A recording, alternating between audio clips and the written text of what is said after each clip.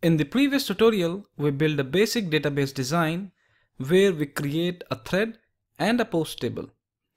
We also establish a relation within. However, we did not have any data in the database, which is crucial to start the development of the app. So welcome ladies and gentlemen. In this tutorial, we generate some fake data and seed it to our database. Open the project in the Atom IDE and create a new folder called Utilities. Oops. Yeah. And under the Utilities folder, create a new file and named it as generateFakeData.pl. Before writing any meaningful Perl code, we consider few points. Number one, what's the purpose of this file? Why do we need to create this file? And what do we want to achieve? Let's answer these questions one by one. This file is used to generate fake data for MySQL database. We create data for thread and post table using this file, and further extend the script to produce data for other database tables. Initially, we want to build data for thread and post table in a CSV file and import the CSV into the database. Let's start creating the script. The first line is always the location of the Perl executable binaries. In Unix systems, it's user bin Perl. But to find the exact location, you need to go to the command line and then write which Perl and then copy this path and oops.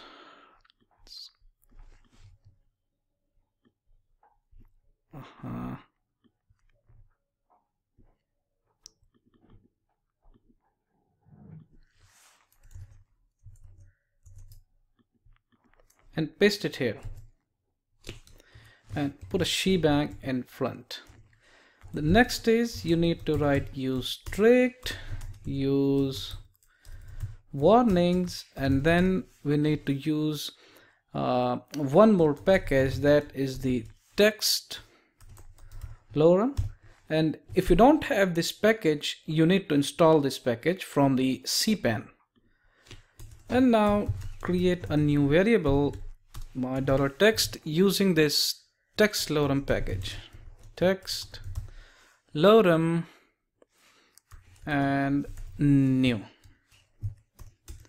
And what next?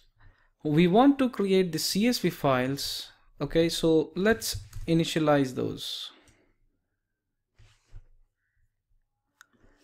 As we discussed earlier, we need to create the CSV files and then import those CSV files into the MySQL database. So let's create those files. My $thread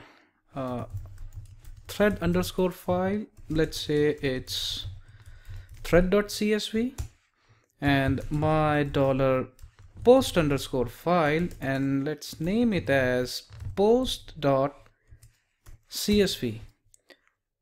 So what next? Now we need to create this file, because in these lines we just create a variable having the file names. Let's create those files. Open my $tfh, that is the file handle, and to create a new file we need to have a greater than symbol, and then write the name of the file, which is thread file, and this in the same way create the post file, that is the, let's say pfh is the handler, and $post underscore file. How much data do we want to generate? Let's say we create 500 threads and each thread associates with 10 posts. So initialize a counter variable $counter is equal to 1, and iterate the counter variable 500 times using while loop. While $counter is less than equal to 500. So what are the fields we want to generate? Let's take a look at the database, and take a look at the thread table. And in thread, we want to generate ID and the title columns, whereas created at and updated underscore at generates by default.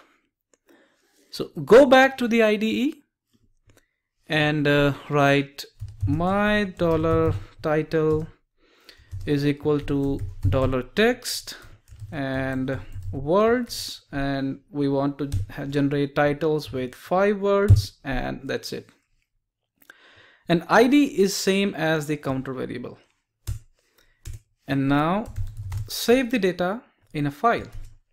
So tfh is the thread file handle, and we want counter and separated by a comma and $title and separated by a new line character. Now we need to increase the value of the counter. So let's execute the script from the command line. Go to the command line and go to the utilities directory. So it's I'm already under the utilities directory. So execute this file, perl generate fake underscore data.pl, and hit enter. Oops, I don't have the text lorem package myself. It is there, but might be for a different version of Perl.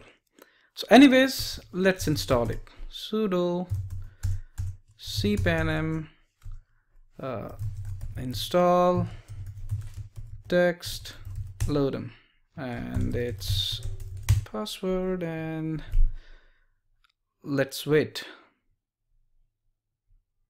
No, it's text lorem. It's text lorem, not the test lorem. So let's wait for it. And now, okay, so the text lorem is installed. So execute the file again, and it says the global symbol counter requires explicit package name. Okay, it is, oh, it's, sorry, it's my $counter, and again execute it again, and it executed. So you can see the post and the thread files are created, but the size of the post file is 0, as we didn't generate the data for the post, but we have the data for the thread. Check the number of lines, thread.csv, the number of lines is 500, and let's take a look at the content of the file. And yeah, so exit the file, and that's all for now. In the next tutorial, we generate the data for the post table. See you there.